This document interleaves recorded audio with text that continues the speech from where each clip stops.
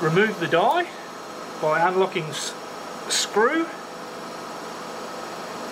Remove the die, undo the 2 screws to remove the nose assembly.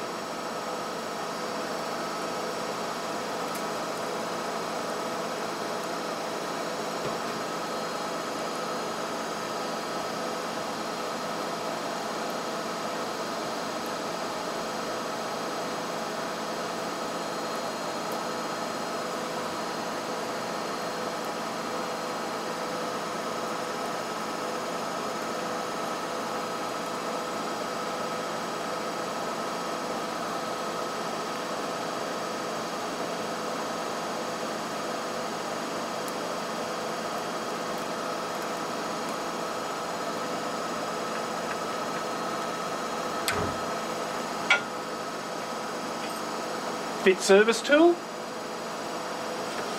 inch riveter forward to expose main screw, 5mm Allen key, unlock and remove screw. Press retract.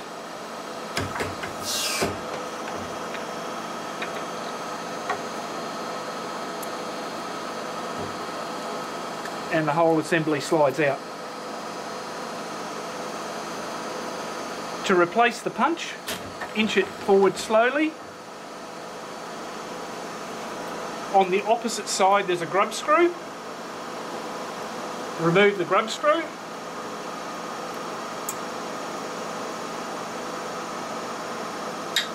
To remove the punch.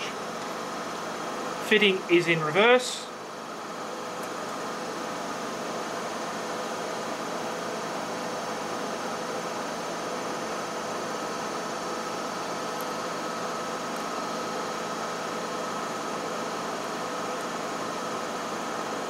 Make sure it's tight.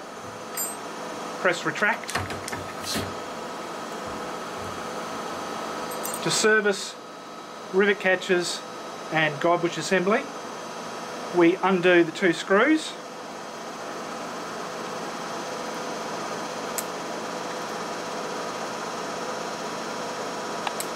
Just release them, don't remove them because they tend to get lost. With the pin punch, we push the pins out.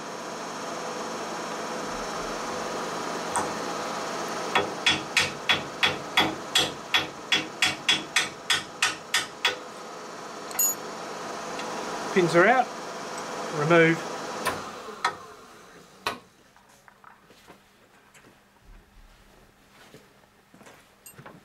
So with a clean rag, you just wipe out any rubbish, dirt, debris, and you're just checking for burrs. Make sure there's no burrs anywhere on it, because it is a precision tool and it needs to operate correctly. The rivet catchers are what feed the rivets. One should overlap the other. If they're not overlapping, they're worn out and you should replace them. So just remove those. Again, give it a clean with a rag. Make sure there's no burrs or any damage before reassembling. To reassemble, we use a multi-purpose grease. Hang on, what we'll do.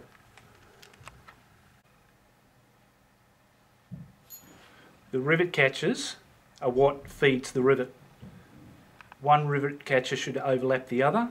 If there's a gap between them, they should be replaced. To remove, you just slide them out.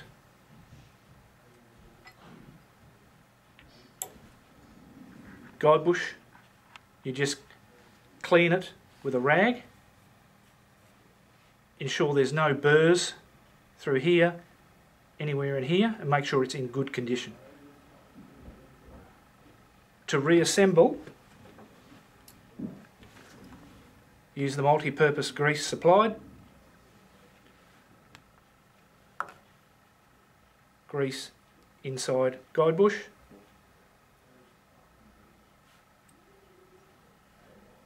Either side of where the rivet catchers sit. Rivet catchers have a tab and they fit in these holes. There's a left and a right, so you'll soon know if you've got it right or wrong. Obviously that's incorrect, so rotate it, one there,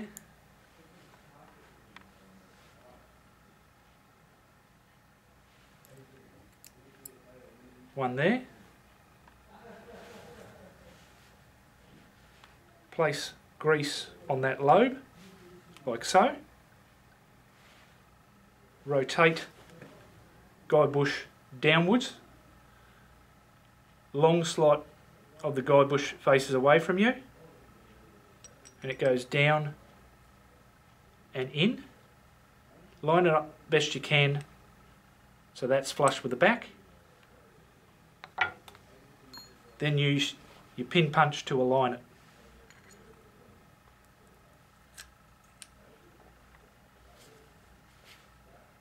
Slide it back slightly. Your two pivot pins. There's a round edge and a flat edge. Put the round edge in first.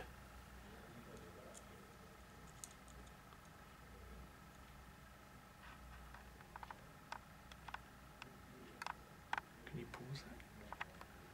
Because I've got to get a hammer. Fit the pivot pin slightly in with the pin punch as a guide. Gently tap the pin back into the guide bush, just so it sits flush. Rotate it, remove the pin punch, and again, round edge in. That one just slides in. Tap it gently.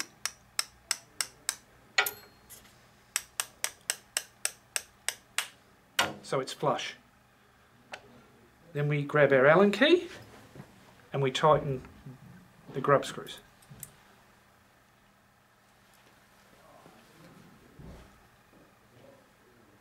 One,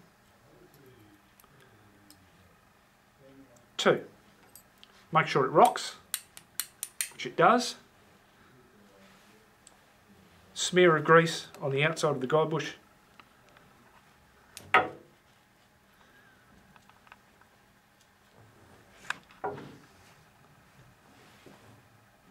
We have a cup stop and an indexing spring.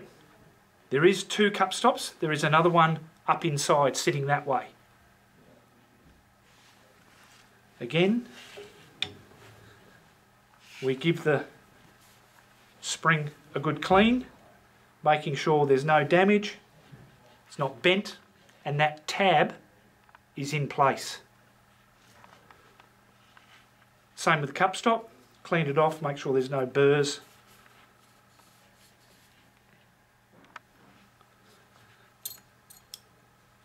This is a push rod. We clean it off, we make sure there's no burrs, it's not bent. The hole is in good condition. This locates on the tab when we're reassembling. That must stay on that tab. So what we'll do, we'll fit all this back up now. Again, grab your tube of grease. Grease the spring.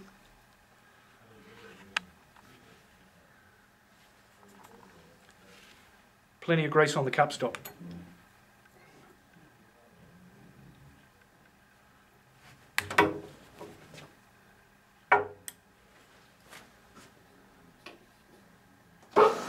Start pump. We'll inch it forward. There's a slot on one side. This is where the push rod slides in. So what we need to do, grab our spring with the tab downwards. Slide it up so the tab lines up with that slot. Grab our push rod. Very gently slide it up. Grab our cup stop with all the grease on it. Again, slide it up. Grab the Allen key. Make sure your cup stop's pushed all the way up. The extra grease on the cup stop is to hold it in place, otherwise it will keep on sliding down. We grab our guide bush. In there's a recess where the push rod sits. This must locate, so we slide it up very carefully. Just twist it a little, so it's sitting in the slot. We fit our service tool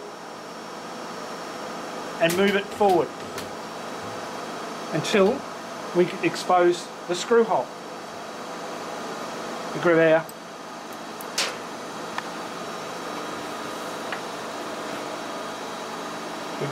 our screw and we fit it back up.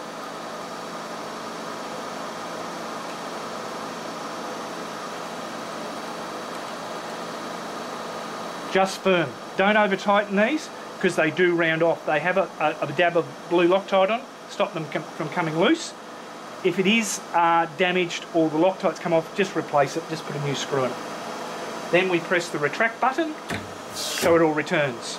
Remove our service tool and then we're going to have a look at our nose assembly. The nose assembly is made up of 3 parts. The nose insert, the nose adapter and a head stop.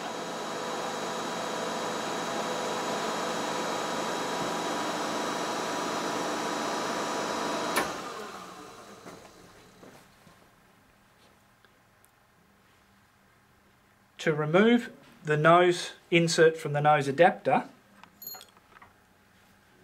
we loosen the screw